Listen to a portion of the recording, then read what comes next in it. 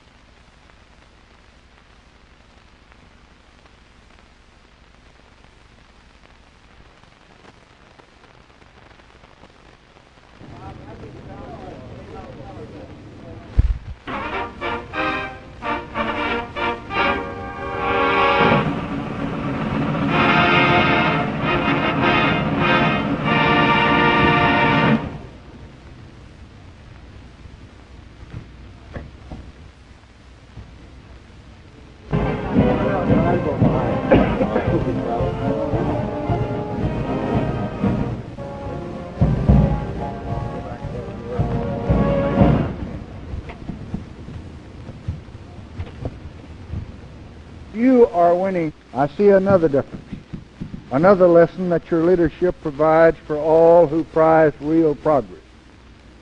Okay.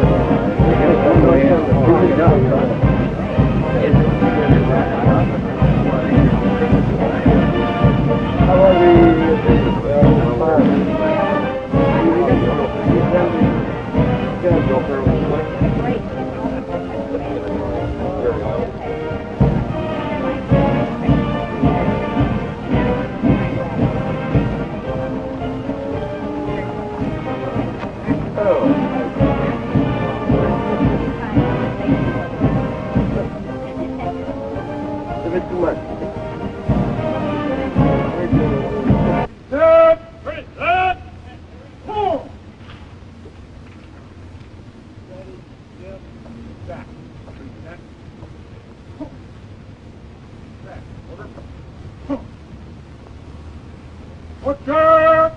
Left! Form!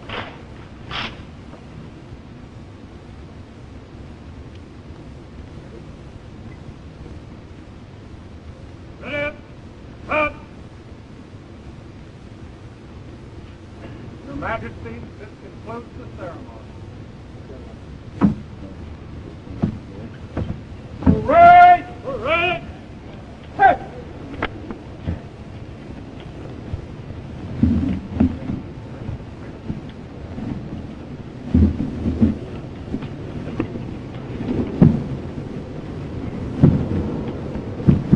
Your Imperial Majesty, distinguished guests, ladies and gentlemen, it is an honor and a very real pleasure to welcome you again to our country. When Your Majesty was here in Washington 3 years ago, you spoke of Iran's determination to build a society in which men may prosper and feel happy and secure, a society in which the benefits of a sound education and a healthy economy are shared not by a few, but by all. We have admired Iran's steady progress toward that goal that you announced. The changes in Iran represent very genuine progress. So far as economic growth rates tell the story of a nation's achievements, Iran's recent record, an annual growth of about 10%, is surpassed by very few countries on this earth. In the 5 years since we visited Iran, 6,500 village schools have been established by your new literacy corps. In 1962, only 8% of your rural population went to elementary school. And now, a short 5 years later, under your leadership, the figure is more than 20% and still rising. Iran has risen to the challenge of new times and new generations through its land reform, through a drive against illiteracy, through a sharp increase in private investment, and through so many other vital reforms, all of which you discussed with me in your planning when I was privileged to visit there. Iran is a different country now from the one that we saw in 1962. And the difference has sprung from Your Majesty's dedicated, inspirational, and progressive leadership, showing they cannot eat rhetoric. Progress in Iran has not meant discarding the past. It has meant keeping the best of the past and forging it to a brighter future. And, Your Majesty, we understand this kind of progress. We are proud to have seen you make it, and we're pleased that we could help along the way. But the accomplishments are yours. And you and your people, we think, have sown good seed. I hope to hear a great deal more about that harvest after we go to the office. I hope also to draw on Your Majesty's very wise counsel, so valuable to me in the past, as we discuss our common interest in building security and peace, particularly in the Middle East. Mrs. Johnson and I are very pleased that you are with us here again. We hope to return now with special warmth the welcome that you have so generously extended to many Americans over many years, and particularly to us on our cherished visit to Tehran 5 years ago.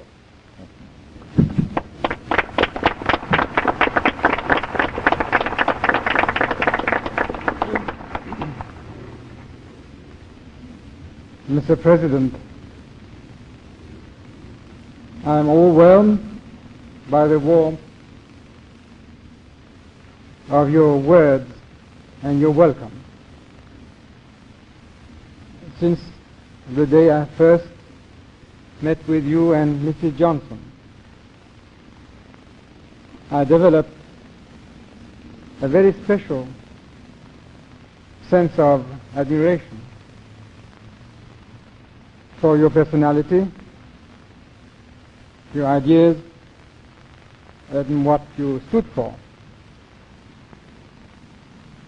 I can say now that it's always a source of inspiration to see someone defending his principles and has his ideals with such reserve, with such steadfastness, which creates confidence in the present and in the future.